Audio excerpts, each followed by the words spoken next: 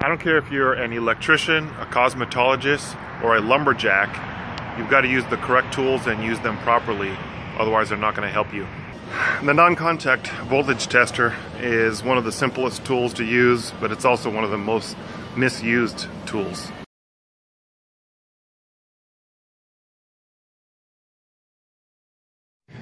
Every electrician has one, and you can use them at home too, but you have to know what they do and what they don't do in order to use it properly. The non-contact voltage tester is a safety device. It does not replace, nor is it a multimeter. The two main purposes for this tester are, number one, to see if something is turned off or on, and secondly, to see if there's electricity wherever you're sticking your hands. This tester isn't the best troubleshooting device because it does not give you specific voltage, which is very important. Also, this tester can give you a reading of electricity when there are as low as 40 volts on the circuit, which is actually not enough voltage to operate a light or fix.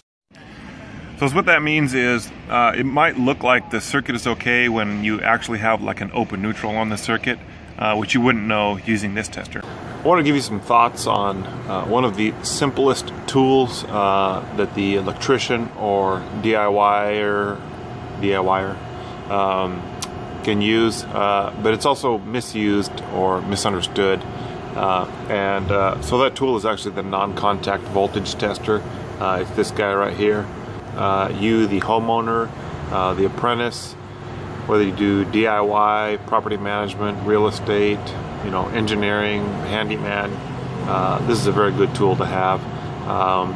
But a lot of people do use it incorrectly because they don't know understand completely what it does or what it does to use it properly.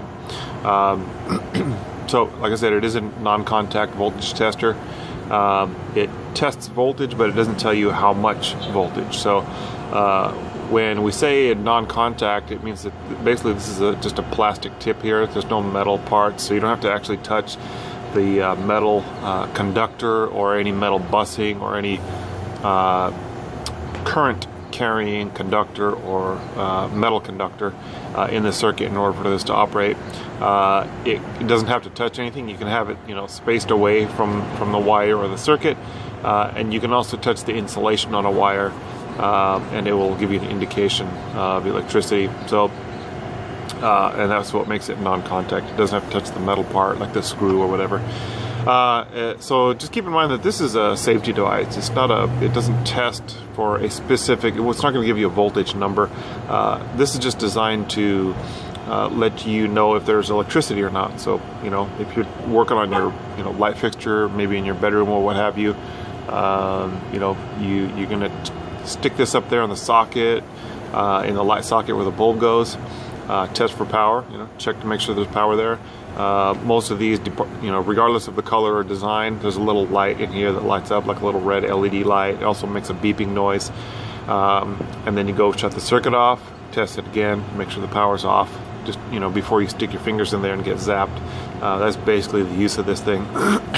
You can also stick this into one of the little into where the blade of an outlet goes in the wall. This will fit right in there. In either side it'll work, ideally in the hot side if you can identify that, but and it'll light up and beep as well. This one here has a little on and off. Just this end here turns, and it turns off and on. Some of the other ones, some of the new ones, they have a button on them where it turns off and on. But anyway, it's just a safety tester. It's good to have, in your pocket or your toolkit or whatever. So the misconception in what this does is this thing here does not replace the multimeter. The multimeter will give you specific voltage. It's going to tell you the voltage, but if you're troubleshooting, this is just the most simple device that you can use to give you a rough idea of what's going on in the circuit. But it doesn't give you the same information, and it does not replace the multimeter. And so is what I'll do here is I'll show you this. This thing will test, if you can see that, as low as 50 volts right there by my thumb. So it tests from 50 to 1,000 volts. So if you're testing something in your house, this thing might light up and you may think that it's giving you, voltage, and you might move on to something else thinking that you are okay with whatever fixture or device that you're looking at. But that's not necessarily true. So if you had 50 volts, this thing will still light up. You think the circuit's okay, but it's not. If you have 50 volts, you have a problem. But you wouldn't know that by using this. So this is just the basic indicator, safety device, just to give you a rough idea of what's going on in the circuit for troubleshooting. You do want to use a multimeter when you're troubleshooting. It'll give you more information.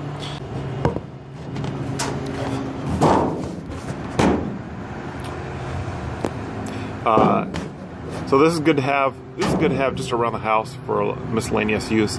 But if you are working on stuff, if you are a handyman, or you like having tools around the house and you don't mind getting your hands dirty, I recommend getting a multimeter as well. This is a good tester. A lot of property management companies, may use that. Their handyman or whoever go in to test in between tenants if they're going to test, just to make sure the power is okay. This is just a good basic tester, just to give them a rough idea of what's going on in the outlets or in the circuits. So it's not too complicated. Just remember it's a safety device, first and foremost. And everyone should have one and use one anytime you're working around electricity. I gave one to my 12-year-old son. He's learning electrical, and it's good for him to learn safety and safety first. And this is a good tool to teach him the basics of electricity until he can learn more advanced things. But it's a good tool for you as well. So that's about it. This thing's really simple to use, so I hope that was helpful for you. Just remember to be safe and work safe, and have a good day. We'll see you on the next one. Every electrician has one of these, or they should. There's somebody back there that watches my Snapchat. She's trying to hide.